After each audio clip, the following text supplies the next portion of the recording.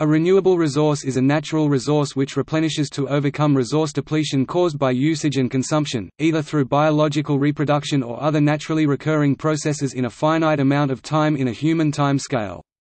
Renewable resources are a part of Earth's natural environment and the largest components of its ecosphere. A positive life cycle assessment is a key indicator of a resource's sustainability. Definitions of renewable resources may also include agricultural production, as in sustainable agriculture, and to an extent water resources.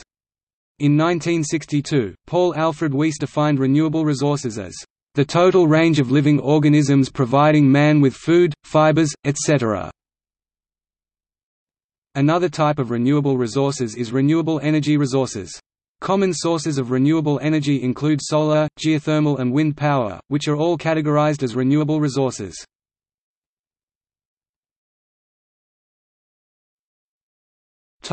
Air, food and water.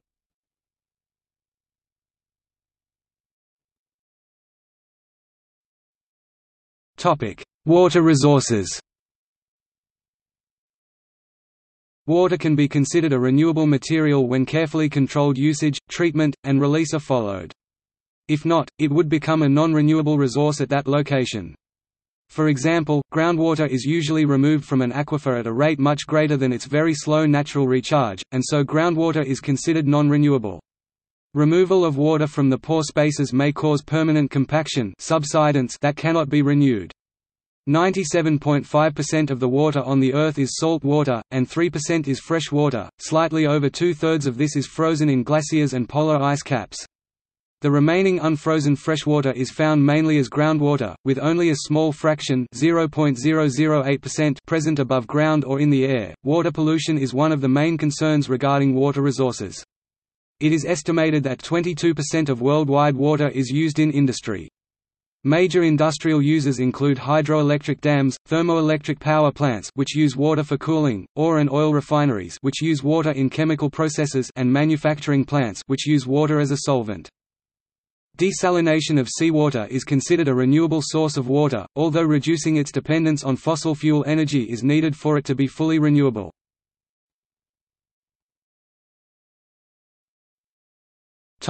Non-agricultural food. Food is any substance consumed to provide nutritional support for the body. Most food has its origin in renewable resources. Food is obtained directly from plants and animals. Hunting may not be the first source of meat in the modernized world, but it is still an important and essential source for many rural and remote groups. It is also the sole source of feeding for wild carnivores.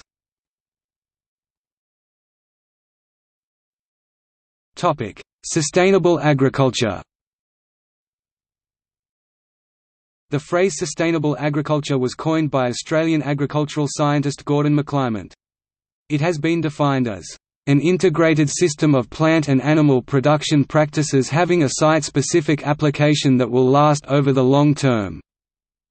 Expansion of agricultural land reduces biodiversity and contributes to deforestation. The Food and Agriculture Organization of the United Nations estimates that in coming decades, cropland will continue to be lost to industrial and urban development, along with reclamation of wetlands, and conversion of forest to cultivation, resulting in the loss of biodiversity and increased soil erosion. Although air and sunlight are available everywhere on Earth, crops also depend on soil nutrients and the availability of water. Monoculture is a method of growing only one crop at a time in a given field, which can damage land and cause it to become either unusable or suffer from reduced yields. Monoculture can also cause the buildup of pathogens and pests that target one specific species. The Great Irish Famine (1845–1849) is a well-known example of the dangers of monoculture. Crop rotation and long-term crop rotations confer the replenishment of nitrogen through the use of green manure in sequence with cereals and other crops, and can improve soil structure and fertility by alternating deep-rooted and shallow-rooted plants. Other methods to combat lost soil nutrients are returning to natural cycles that annually flood cultivated lands, returning lost nutrients indefinitely, such as the flooding of the Nile, the long-term use of biochar, and use of crop and livestock landraces that are adapted to less than ideal conditions such as pests, drought, or lack of nutrients. Agricultural practices are the single greatest contributor to the global increase in soil erosion rates. It is estimated that More than 1,000 million tons of southern Africa's soil are eroded every year. Experts predict that crop yields will be halved within 30 to 50 years if erosion continues at present rates. The Dust Bowl phenomenon in the 1930s was caused by severe drought combined with farming methods that did not include crop rotation, fallow fields, cover crops, soil terracing, and wind breaking trees to prevent wind erosion. The tillage of agricultural lands is one of the primary contributing factors to erosion, due to mechanized agricultural equipment that allows for deep plowing, which severely increases the amount of soil that is available for transport by water erosion. The phenomenon called peak soil describes how large-scale factory farming techniques are affecting humanity's ability to grow food in the future. Without efforts to improve soil management practices, the availability of arable soil may become increasingly problematic. Methods to combat erosion include no-till farming, using a keyline design, growing wind breaks to hold the soil, and widespread use of compost. Fertilizers and pesticides can also have an effect of soil erosion, which can contribute to soil salinity and prevent other species from growing. Phosphate is a primary component in the chemical fertilizer applied most commonly in modern agricultural production.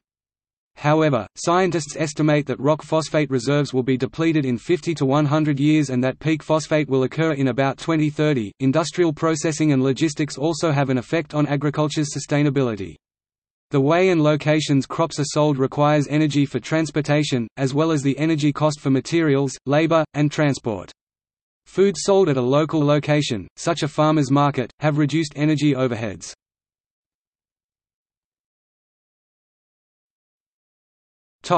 Air. Air is a renewable resource. All living organisms need oxygen, nitrogen directly or indirectly, carbon directly or indirectly, and many other gases in small quantities for their survival.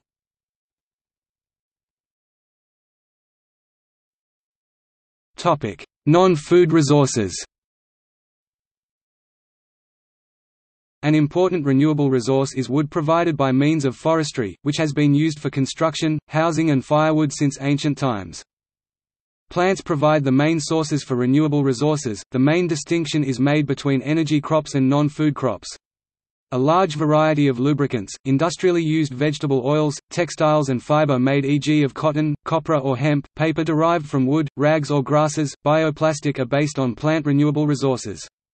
A large variety of chemical-based products like latex, ethanol, resin, sugar and starch can be provided with plant renewables. Animal-based renewables include fur, leather, technical fat and lubricants and further derived products, as e.g. animal glue, tendons, casings or in historical times amber and baleen provided by whaling. With regard to pharmacy ingredients and legal and illegal drugs, plants are important sources, however e.g. venom of snakes, frogs and insects has been a valuable renewable source of pharmacological ingredients. Before GMO production set in, insulin and important hormones were based on animal sources. Feathers, an important byproduct of poultry farming for food, is still being used as filler and as base for keratin in general. Same applies for the chitin produced in farming crustaceans, which may be used as base of chitosan. The most important part of the human body used for non-medical purposes is human hair as for artificial hair integrations, which is being traded worldwide.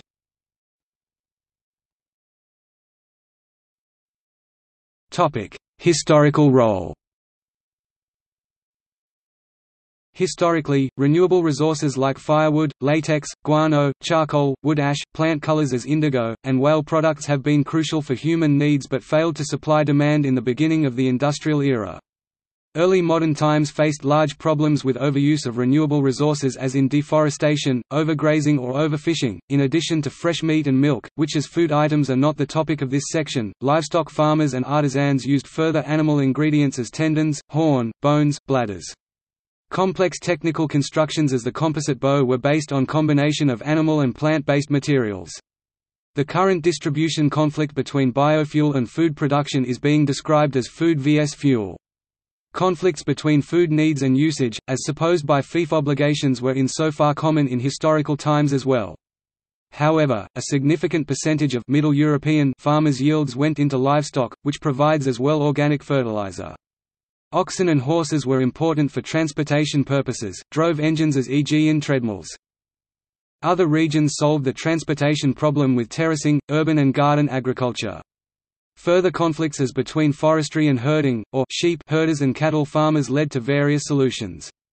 Some confined wool production and sheep to large state and nobility domains or outsourced to professional shepherds with larger wandering herds. The British agricultural revolution was mainly based on a new system of crop rotation, the four-field rotation. British agriculturist Charles Townshend recognised the invention in Dutch Waasland and popularised it in the 18th century UK, George Washington Carver in the USA. The system used wheat, turnips and barley and introduced as well clover. Clover is able to fix nitrogen from air, a practically non-exhaustive renewable resource, into fertilizing compounds to the soil and allowed to increase yields by large. Farmers opened up a fodder crop and grazing crop. Thus livestock could to be bred year-round and winter culling was avoided.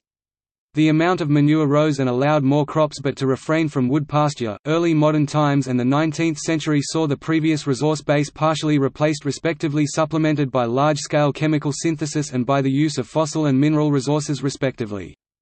Besides the still central role of wood, there is a sort of renaissance of renewable products based on modern agriculture, genetic research and extraction technology. Besides fears about an upcoming global shortage of fossil fuels, local shortages due to boycotts, war and blockades or just transportation problems in remote regions have contributed to different methods of replacing or substituting fossil resources based on renewables.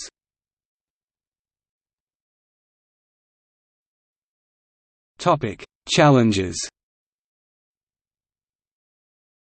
The use of certain basically renewable products as in TCM endangers various species. Just the black market in rhinoceros horn reduced the world's rhino population by more than 90% over the past 40 years.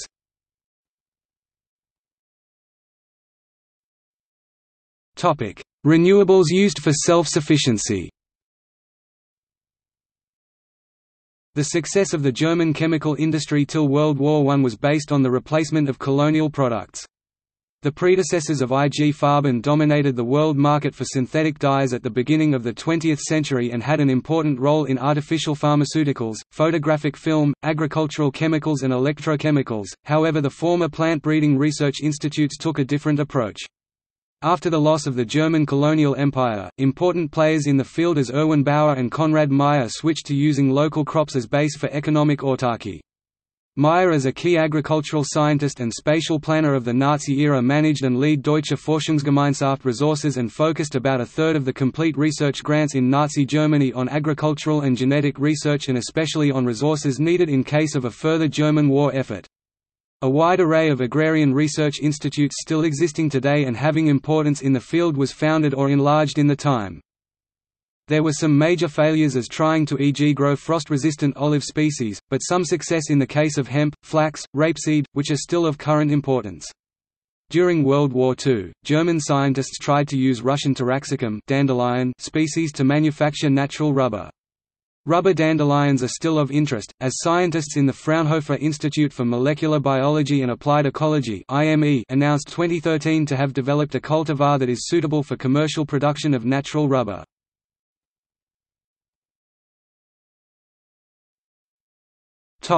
Legal situation and subsidies. Several legal and economic means have been used to enhance the market share of renewables.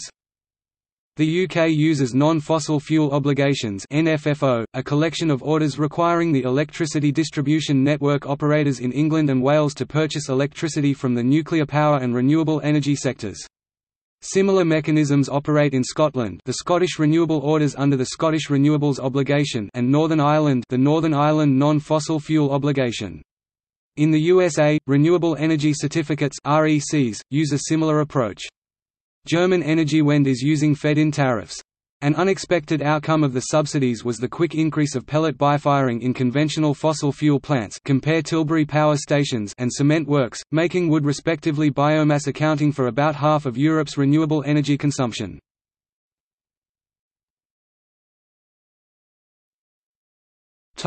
Examples of industrial use.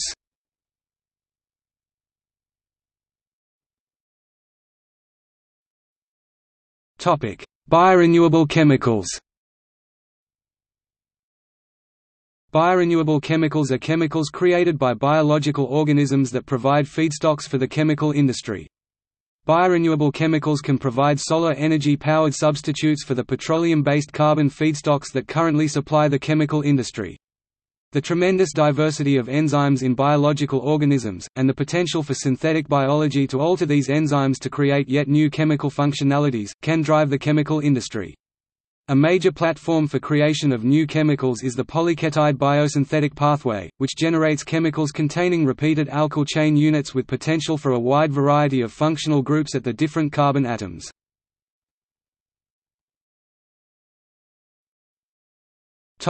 Bioplastics.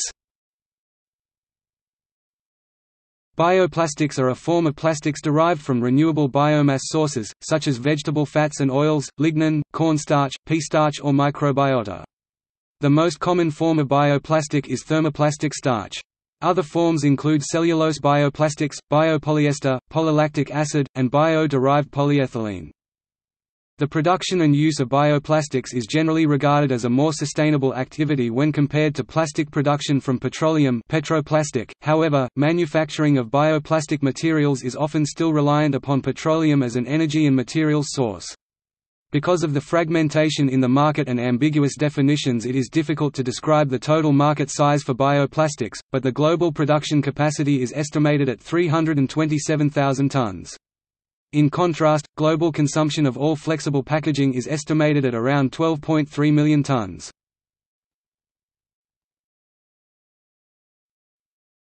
Bioasphalt.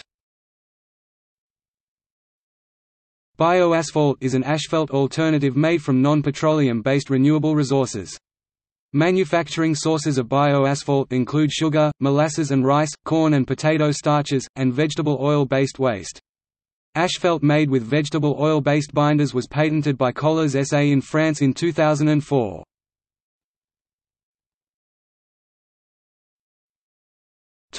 Renewable energy. Renewable energy refers to the provision of energy via renewable resources which are naturally replenished fast enough as being used. It includes e.g. sunlight, wind, biomass, rain, tides, waves and geothermal heat. Renewable energy may replace or enhance fossil energy supply various distinct areas: electricity generation, hot water, space heating, motor fuels, and rural off-grid energy services.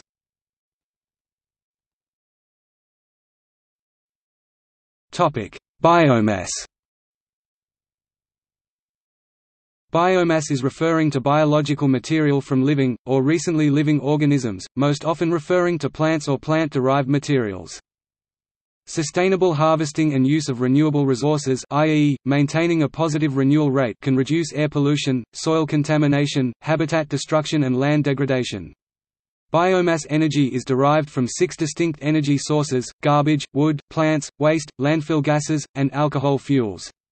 Historically, humans have harnessed biomass-derived energy since the advent of burning wood to make fire, and wood remains the largest biomass energy source today. However, low-tech use of biomass, which still amounts for more than 10% of world energy needs, may induce indoor air pollution in developing nations and results in between 1.5 million and 2 million deaths in 2000. The biomass used for electricity generation varies by region. Forest byproducts, such as wood residues, are common in the United States. Agricultural waste is common in Mauritius, sugar cane residue, and Southeast Asia, rice husks. Animal husbandry residues, such as poultry litter, are common in the UK. The biomass power generating industry in the United States, which consists of approximately 11,000 megawatts of summer operating capacity actively supplying power to the grid, produces about 1.4% of the U.S. electricity supply.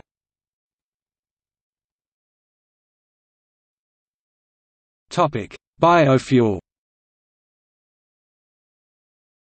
A biofuel is a type of fuel whose energy is derived from biological carbon fixation. Biofuels include fuels derived from biomass conversion, as well as solid biomass, liquid fuels and various biogases. Bioethanol is an alcohol made by fermentation, mostly from carbohydrates produced in sugar or starch crops such as corn, sugarcane or switchgrass.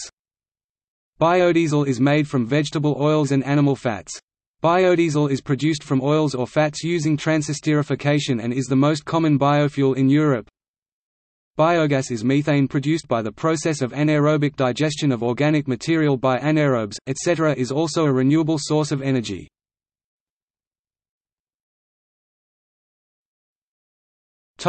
Biogas. Biogas typically refers to a mixture of gases produced by the breakdown of organic matter in the absence of oxygen. Biogas is produced by anaerobic digestion with anaerobic bacteria or fermentation of biodegradable materials such as manure, sewage, municipal waste, green waste, plant material, and crops.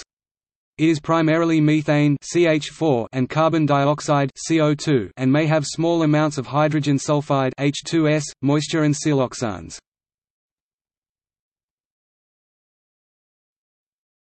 Topic: Natural fiber.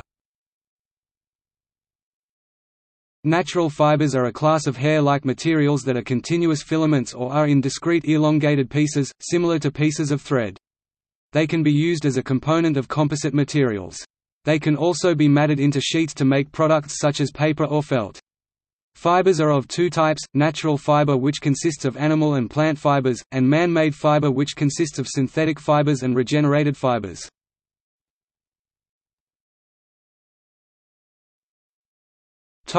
Threats to renewable resources. Renewable resources are endangered by non-regulated industrial developments and growth. They must be carefully managed to avoid exceeding the natural world's capacity to replenish them. A life cycle assessment provides a systematic means of evaluating renewability. This is a matter of sustainability in the natural environment.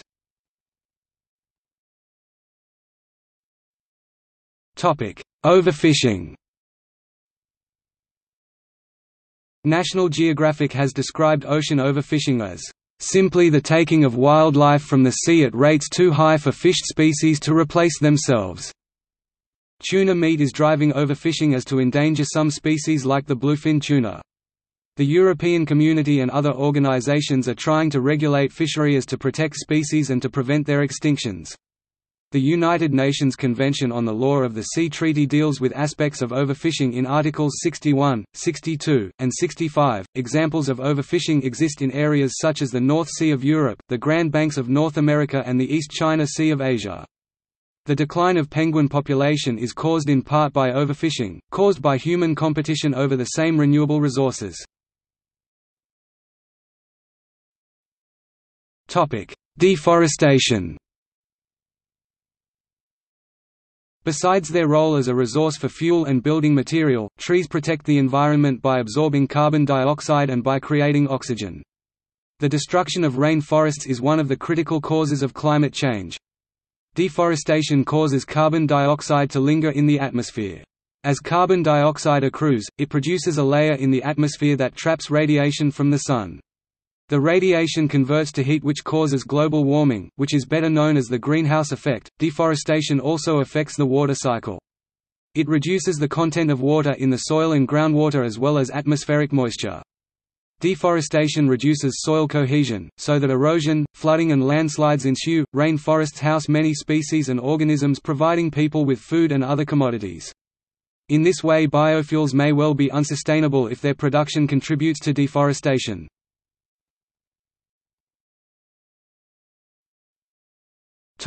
Endangered species. Some renewable resources, species and organisms are facing a very high risk of extinction caused by growing human population and overconsumption. It has been estimated that over 40% of all living species on Earth are at risk of going extinct. Many nations have laws to protect hunted species and to restrict the practice of hunting. Other conservation methods include restricting land development or creating preserves. The IUCN Red List of Threatened Species is the best-known worldwide conservation status listing and ranking system. Internationally, 199 countries have signed an accord agreeing to create biodiversity action plans to protect endangered and other threatened species. See also